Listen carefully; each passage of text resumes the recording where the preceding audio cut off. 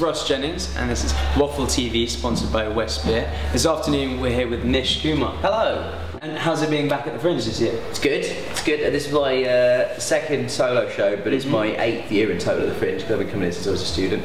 Love Edinburgh. Love the city. Love it. Absolutely love it. Yeah, familiar. Love the kebab shops. Good love shops. Everything about Edinburgh. How are the kebab shops compared to down south? Oh, these are the best. These are the best. Here. There's Palmyra again. If they want to sponsor me, I would happily just wear all my clothes with. I'd wear a Palmyra kebab on stage, just covering my genitals and arse, and that would be. I'd be happy to do that if they can arrange that. I don't know if you can arrange that. We could try to. Maybe one of your shows. Get them up on stage. Let's do that. Yeah, absolutely. Yeah. And how have your previews gone so far? Your shows? They've been past good. Couple of nights? Yeah, they've been good. The first 2 shows have been nice actually. It was good reception. Yeah. Compared to last year, or? Yeah, I mean, I guess it's too early to tell how it's going to play out because we're only 2 days in, but the shows have gone over pretty well. Yeah. No walkouts yet, so you know, I mean, it'll happen, but yet hopefully not. Yeah. Fingers crossed. Now, last year's your sort of solo debut at the Fringe. Now, how have you come on, developed from obviously the response to everything that happened last year and over the year? And is that what your content is based on this year? Well, it's been an interesting thing because like the first year we had like 4. You know, I've been doing stand-up for 4 or 5 years. Yeah. So it was the best of everything that I've ever done. So then this year I had to kind of turn it around in 12 months. Okay. It's the first time I've done that, but I enjoyed it. I thought it was actually really good fun because you're just a better comedian, and one of the things I've noticed this year is I'm quicker at identifying something that's shit. Okay. Are we allowed to swear up? Yeah, you can. You like. Fuck balls. You got to use the opportunity if it's. I won't use the C word. That's probably not allowed. But yeah, otherwise, I've got identified bad material faster. Yeah, which you will just. Yeah, but I think because I think you just get better at spotting what might work and what you still can never go. That's going to 100% work, or that's not going to work. Yeah. It's not absolutes in that way. But you start having more of an instinct for. I think this could be something. This could be something we'll work with this. Have you ever balls it up completely? Like you've gone down a route and been like. Yeah, like all the time. Okay. How do you cover that up? You don't. You stand there and just stew in your own failure. There's just a moment where you realise, there is a point where you just realise, like, this is going really badly, and I've ruined a lot of people's evenings.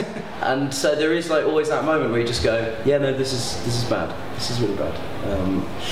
I don't really, because there's no way of escaping it. If your gig is going badly, you're contractually obliged to be there for 20 minutes more. And you're just like, look, I can't get paid without staying. And what will you do? Will you acknowledge it? Will you just be like, okay, ooh, turning around? No, you do your best to not acknowledge it. Okay. And then you try everything. You try maybe chatting to the audience. Yeah. And if that doesn't work, at the end of the day, you can just go, look. Take the piss out of someone. No, yeah, you try that, but at the end of the day, you can just go, listen, guys, you didn't enjoy it. I didn't enjoy it. I don't like you. You have an even lower opinion of me, clearly. There's sometimes where it just goes wrong. And the content of your show this year is quite topical. So I did race and identity, especially recently with sort of issues with racial profiling and whatnot. Yeah, I mean, well, I wish I could say that it was that prescient when I was coming up with the idea. Yeah. Really, the show is about my face. Okay. Because my face got turned into an internet meme last year by some weirdos on the internet. This weird phenomenon.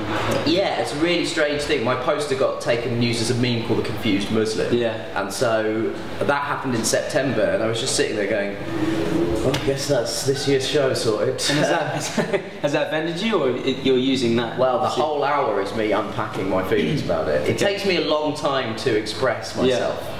So I always feel that you should really take as much time as you can. So it's from the heart. Yeah. But would you find there's some sort of like emotional distance with what you're saying? It is very, very personal. All these things. No, it's very personal. There's really no sort of emotional. I'm really just vomiting out some thoughts that I should have probably kept to myself a lot of the time.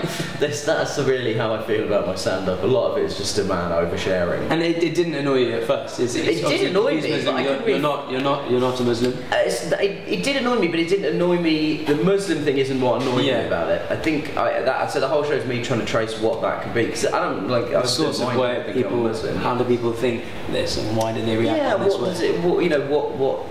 It's difficult for me to explain this without just doing my whole show. But yeah, it is that thing of why has this happened? Yeah.